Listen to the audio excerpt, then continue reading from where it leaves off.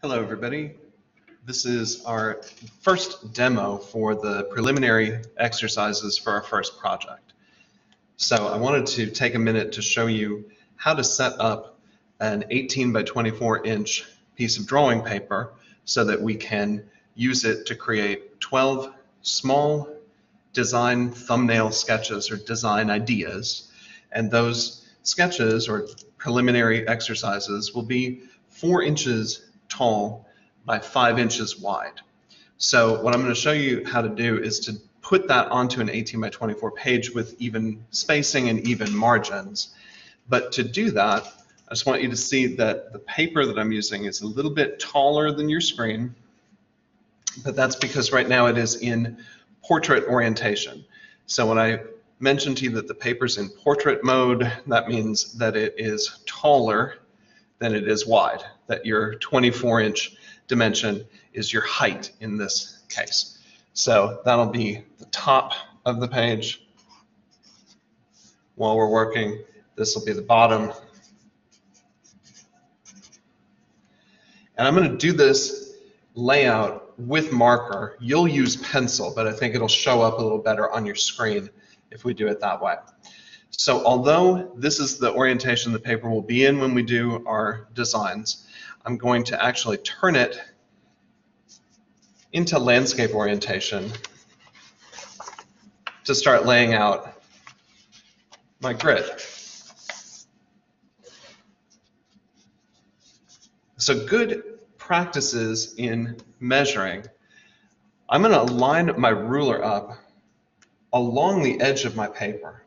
And you see I'm not putting it on top of the paper because it could get at a weird angle and it would distort your measurements. So try to make sure that the ruler is lined up right on your edge there.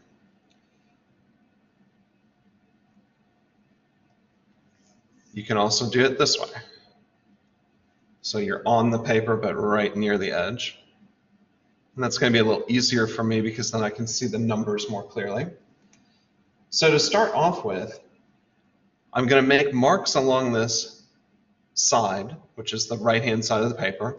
I'm going to make the equivalent marks on the opposite side so that then I can line those up and be able to add in the division lines and they'll stay even. So the first thing I need to think about is how much height do I need, how much space between the top of the paper and the top of my first box. So in order to do that, I'm going to leave a 1-inch margin. So I'm just looking for the 1 here and marking that off. So when you're reading the ruler, the thing to remember, of course, is that the longest lines indicate your inch marks. So from the outer edge of my ruler to this first line by the 1, of course, is my 1 inch. The second longest line is the one here in the middle that indicates my 1/2 inch. So on this side of the ruler, it's broken down into 16ths. There are 16 small marks between the outside edge here and the number 1. You can also, of course, work with the 1/8 of an inch side of this ruler. So it divides into 8 even sections. 1, 2, 3, 4/8 would be your 1/2. 5, 6, 7, 8 would bring you back to a whole number. That's your first inch. So as you look across, you can pretty easily see visually there's the next 1/2 inch, the next whole inch. Just so we're aware of how to read the ruler. I'm going to back up again so you can see the page a little better. So I marked off my 1-inch margin at the top, and now I know that the next box that I'm going to be making the borders for, that box needs to be 4 inches in height. So to make my life a little easier, I can actually move the ruler down and mark at the 4-inch spot. I'm going to put a 1-inch space between the bottom of that box and the top of the next one, so there's a 1-inch space. There's my 4-inch height for my next box area. Another 1-inch gap.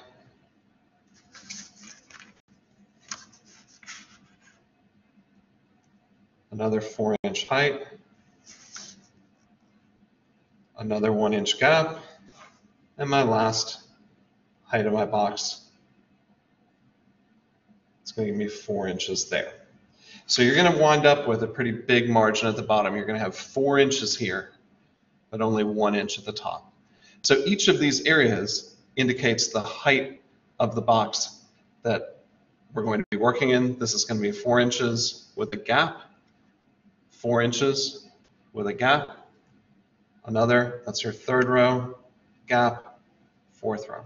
So now that I've made the marks on this side, I'm going to flip the paper over and make the equivalent marks on the opposite side so that I can line them up properly.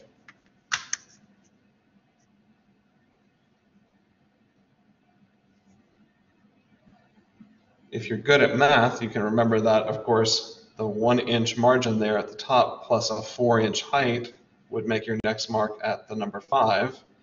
A 1 inch gap would bring us now to the number 6. A 4 inch height should bring us now to what, the number 10. 1 inch gap to the 15, so that we've got 4 inches there, another 1 inch gap, plus 4 is 20. So that should line up perfectly. So now, if I were to use my ruler across the whole page and line up those marks that I made, I would have the top and bottom borders of my rows. So that's pretty easy.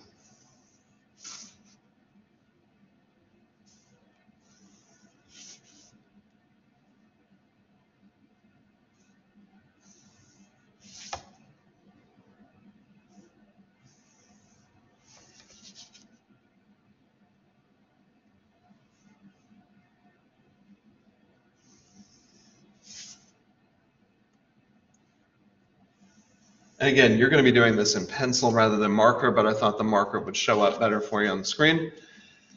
So now I've divided my paper into these 4 rows across. So if we turn it back to the portrait orientation, you have 4 rows across. So now we need to divide these into 3 columns that are 5 inches wide. So in order to do that, I'm going to make marks. I'll use my shorter ruler to do this along the top edge of my paper. I'm going to leave just a 1/2 inch border on this dimension, and I'm going to mark my 5 inch width of that box, 1 inch gap, 5 inch width, 1 inch gap, and I should get now a 5 inch width with 1/2 an inch left over. So I should have a 1/2 inch margin on left and right hand sides, 1 inch in between, giving me 3 even 5 inch spaces to work. So I'm going to do the same thing at the bottom edge that I did at the top. 1/2 inch, 5 inches, an inch gap. 5 inches should bring me to the 11. 1 inch gap should take me right to 12. And there we go. There's my 5 inches with a 1/2 inch left over for my margin. So now if I connect these lines on my outer edges, and I can draw all the way across if I want to, like this. Of course, you're doing that with a pencil. You should now be able to see the layout starting to emerge.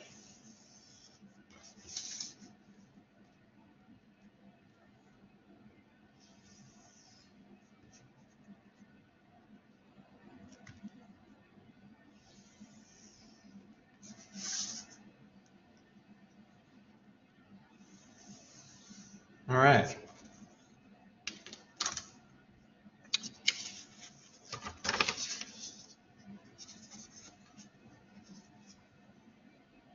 So now you have 1, 2, 3 boxes left to right on our top row. They are 4 inches tall by 5 inches wide, and they're all identical. There's a 1-inch margin in between them and a 1-inch margin below them. Our next row should be the same, 1, 2, 3, another 1-inch space, 1, 2, 3, another 1-inch space, and our last row of 3. So remember, this extra bit at the bottom, there's going to be a fair amount there that's 4 inches worth. You can just imagine that as empty space for now. Again, you would be doing this in pencil, so it won't look as dark as this.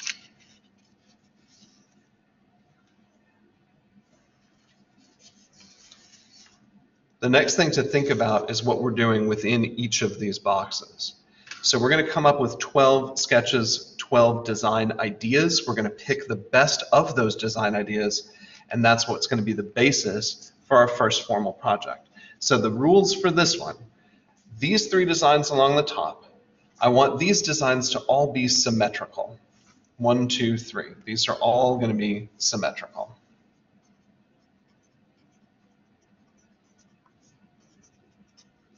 We're working only with line, and we can use lines that stop and start, that go in a multitude of directions. They might be horizontal, they might be diagonal, they might be vertical. But we want to limit the categories of types of lines. In this first box, we're going to use only geometric or straight machine-like lines. In this middle box, we're going to do organic lines, ones that look like they come from nature, curves, natural forms. And this last box is going to allow us to do a combination of both linear geometric lines and linear marks that are more organic. So these designs are going to be my symmetrical designs, and I want to put my focal point, the area of most interest, in the center. Now I can kind of guess where the center is and just sort of put a little mark there to remind myself, or you could be more specific. You could use a ruler and connect the opposite corners of your box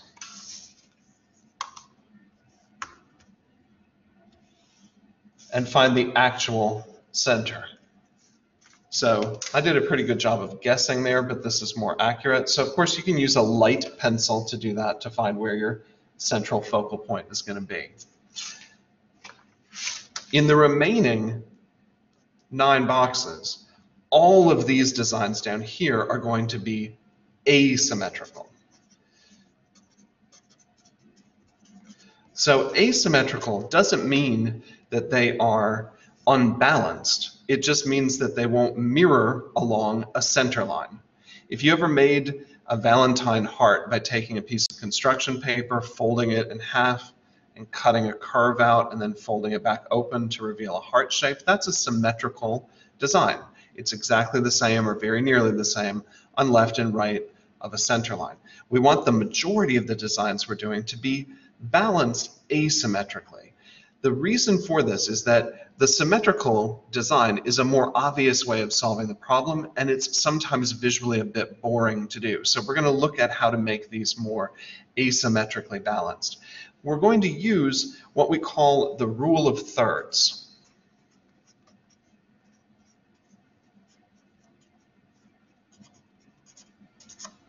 And the rule of thirds is essentially a way of locating your focal point, your main area of interest, near the center, but not absolutely slap in the center.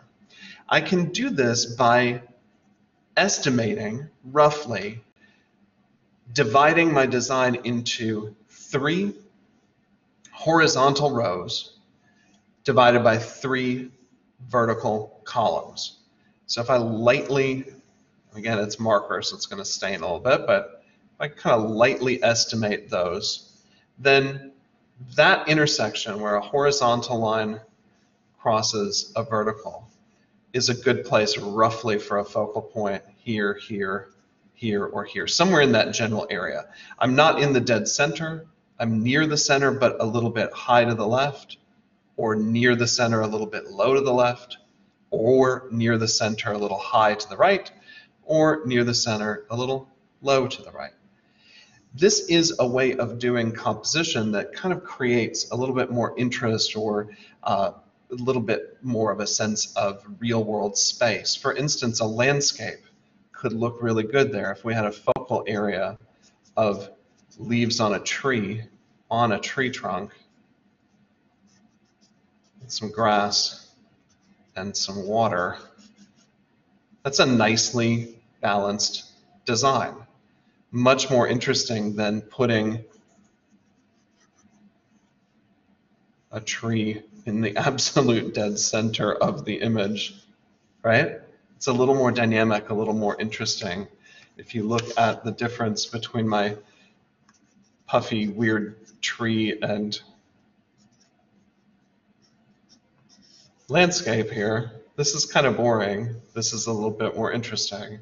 So we're looking to use this idea of the rule of thirds in these 9 boxes at the bottom. If I want to, I can do this estimating where those points are by hand, by eye, without measuring it. If you want to get really technical, you really could bring your ruler into play. And roughly, if you measure over 1 inch and 5/8, 1, 2, 3, 4, 5. So just a little bit more than 1.5 inch from the left-hand side.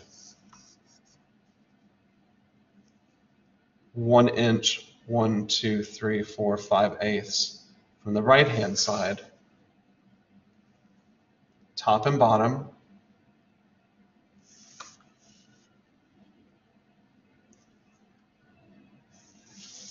And then on this axis,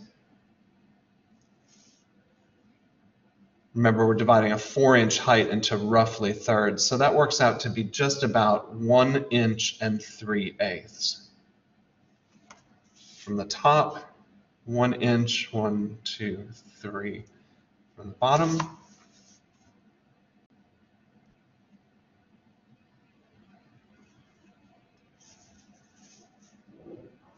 one inch and 3/8 from the top. And so if I were to connect these up with a line,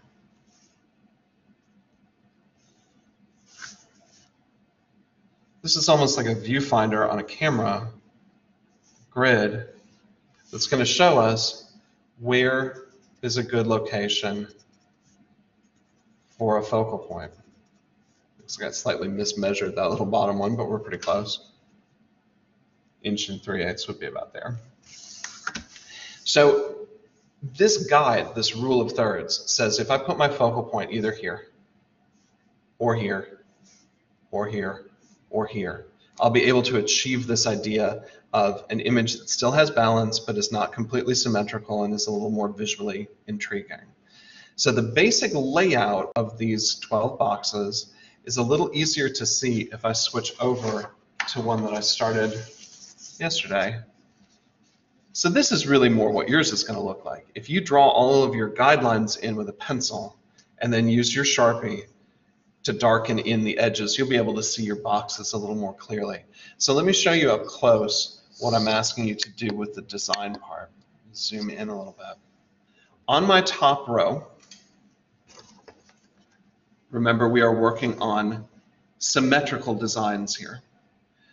So symmetrical to left or right, left and right of a vertical center line. So this design is pretty much symmetrical along the center, very much the same type of design left and right. The trick with this one is that I'm using only geometric lines. Now those lines could be very thick or they could be very thin, but your geometric lines really should look like they're made by a computer, by a machine, by a ruler, very straight. We're looking for measurable angles and straight lines. You can go on any diagonal you want. Lines could be completely vertical or completely horizontal. But the idea is you're roughly using about 200 lines altogether in these individual designs. So again, focal point in the middle, we want to direct your attention there, and I can do that with these directional lines that kind of point my eye toward the middle. Lines that point toward the middle. We're doing the same thing in the middle box. This again is a symmetrical design, symmetrical along a center line through the very middle vertically. And all of these lines look like they were the outside edges of leaves or some other natural form, they have curve. They're not geometric and controlled in that way. I'm still trying to balance what I'm doing left and right, but again, I am trying to draw your attention toward this section here in the middle. I might even create a thicker line, or a line that becomes thick as it arrives. It could start thin and get thicker as we go. That really pulls your eye to this section. I need to kind of imitate that now to keep it symmetrical.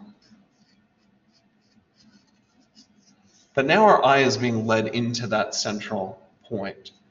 On this last box on the top row, again, we are being drawn into the central focal point. We're trying to keep the design as symmetrical as possible. But I have a mixture now of these machine-like straight geometric lines, and they can be thicker or thinner. In fact, thick lines imply a darker value or a bigger size. If I use large, thick, dark lines, I can create a sense that something is near me, and by spacing the lines out and making them smaller and fainter, I can create the feeling of this space moving backwards, moving away from me into deep space. So here I'm combining both organic curving lines and geometric lines to achieve this design. The remainder of your designs, if you look closely, here's a blank box I haven't added in yet. You can just barely make out, I think, the pencil line that divides this into 3 horizontal rows, and the pencil line here that divides it into 3 even vertical columns. So you can see where I've put a little pencil dot to remind myself this is the point I'm aiming for. Right? So they're near the center, but a little left and high of center. Near the center, but a little low and right. So I've given myself some challenge here in these remaining boxes. I'm trying to aim my focal area here, here, here. Again, all of the rules of the types of lines are consistent across these vertical columns. So this box needs to all be straight geometric lines. The middle box needs to be all organic lines. And the right-hand box needs to include both geometric and organic, both.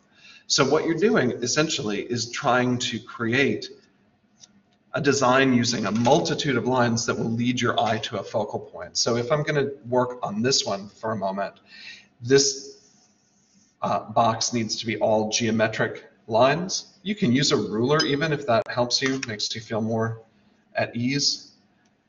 But we're trying to direct our attention toward roughly this point. To do that, I'm going to make some contrast. If I create a larger, darker set of lines and create the illusion that lines are leading toward this point, implied lines are pointing at it, but an area of contrast of this much darker, thicker area with a surrounding space that's lighter is going to create contrast and draw your attention. Same thing can be done here. If I'm going to make some strictly organic lines in this box, maybe what I want to do is surround that focal area with a lot of textural organic marks, and then create a sense of smaller, lighter, more fully further spaced apart lines elsewhere in my design. My eye is going to be attracted into this contrast. In this area, again, rule of thirds, I've divided this into 3 horizontal rows and 3 vertical columns, and I'm looking for the focal point to be at an intersection between the boundary lines between those rows and columns. So I'm aiming for this to be my focal point. Maybe I have a really thick line here that is organic, and I'm making it thicker by drawing the outside edges of it and then filling it in. And maybe this line really becomes much thinner and it can be broken as it moves away from that space. But I can add in some very ruler straight diagonals that also attract my eye and lead me toward this point. So again, you can use lines that are solid, lines that are broken. They can go from thick to thin. They can change thickness. But your goal is to use roughly, and I'm not going to count and I don't expect you to count, but keep it in your mind that you're aiming for using about 200 lines in each one of these designs. What you're going to come up with eventually is 12 cool linear design ideas, which we'll look at as a group and decide whether we think one is more interesting than another. Just based on these designs already, I'm a little more intrigued by the ones in this row that are leading me toward a focal point that's a little off center. The ones that are a little bit less intriguing to me are the ones that are a little bit more symmetrical. So this is your big challenge to start off your first project. I will post some examples of the initial design drawings from other students so you can get a sense of what that looks like. And the instructions are available on the Blackboard assignment folder as well. So have fun with this, and I look forward to seeing what you can create.